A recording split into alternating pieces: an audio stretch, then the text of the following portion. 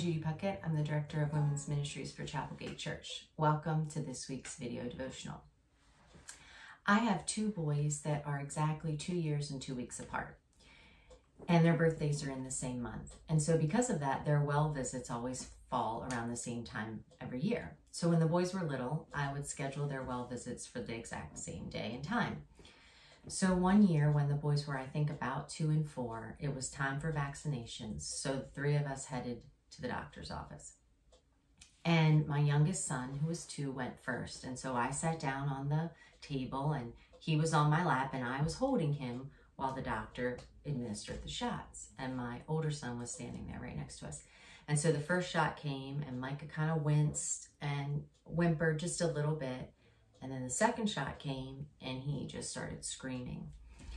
And my older son is watching this whole thing. And he looks at me and he looks at the doctor and he looks at his brother, and then he is out of there. He just runs to the door, opens the door of the doctor's office, takes off down the hall, and he's gone. He's out of there. There's no way they are doing that to him too.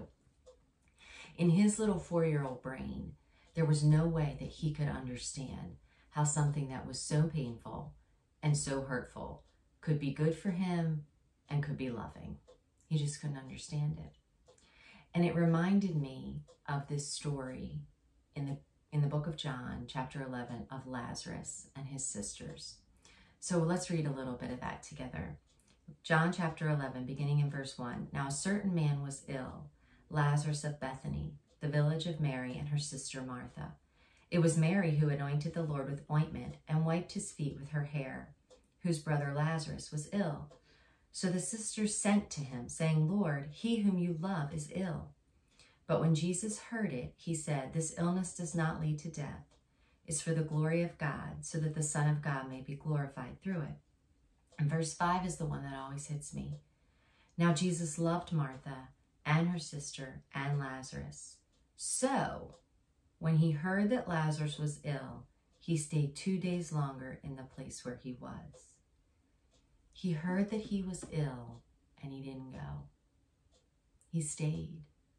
He allowed Mary and Martha and Lazarus to go through this season of pain and hurt and disappointment and sorrow and maybe even anger. I mean, later on in the text, Martha says, Lord, if you had been here, it wouldn't have been like this. He wouldn't have died.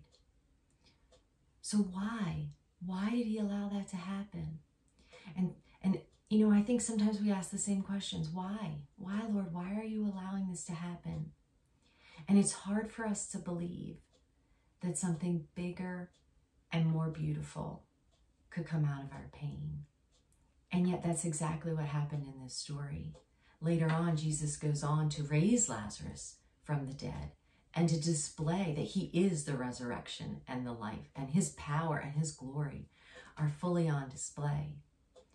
But sometimes when we're in the middle of a season that's really hard and really painful and really disappointing, it can be hard for us to believe that God is still good and that God is still sovereign. And so that in those moments, we really need our foundation to be in the scriptures. And that's why I love Psalm 25, verse 10. And it says this, all the ways of the Lord are loving and faithful for those who keep the demands of his covenant. All the ways of the Lord are loving and faithful. Not most of them, not some of them, not all but a few, but all the ways of the Lord are loving and faithful for those who are his. And that's really encouraging for our hearts when we're hurting and when we're disappointed and when we're struggling. And Psalm 29, verses 10 and 11 says this, the Lord sits enthroned over the flood. The Lord sits enthroned as king forever. He's still sovereign. Through all of this season of coronavirus, he is still sovereign. Psalm 25 tells us that he's always good. And Psalm 29 tells us that he is still sovereign. And verse 11 goes on to say, may the Lord give strength to his people. May the Lord bless his people with peace. You know, just this week I heard this really great story of how something that was so painful and so hurtful and so disappointing turned out to be something really beautiful. This group of seniors in Texas at Fredericksburg High School. I don't know if you've heard this story, but all throughout their high school career, those 4 years, they had been raising money in order to take a senior trip to Six Flags in Texas. And of course, because of coronavirus, they can't do that. So what this senior class decided to do was take that money that they had raised and donate it to a local food bank. $10,850 they donated to this food bank.